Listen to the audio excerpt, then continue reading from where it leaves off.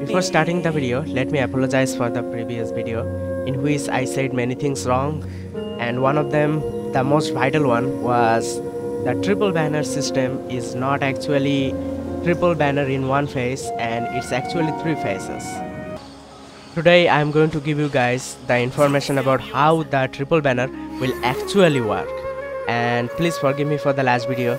You guys very well know that many leakers are actually leaking different things, and each of the leaks are different, and in one of the leaks I found that there will be triple banner in one face, but actually all of the leakers, I mean except that one leaker, everyone else is saying that it will be triple face and not triple banner in one face.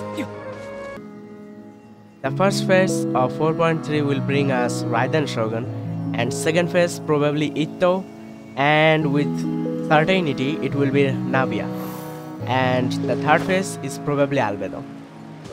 If worst come to worst, then it will probably be 10 days each phase, which is actually going to be very painful if that's true. But I still believe it's going to be like 15 days, but yeah, we'll have to see for ourselves what it's actually going to be.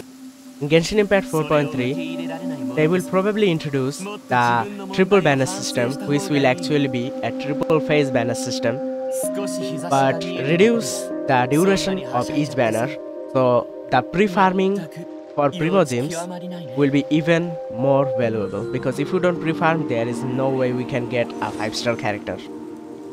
So that was everything I had to say on Genshin Impact's new triple banner system, and I apologize again for the previous video in which I said everything wrong. On 4.2, I believe there will be new informations on how the 4.3 version's new triple banner system will work. Until then, we'll have to wait. Thank you guys for watching this video. See you next time.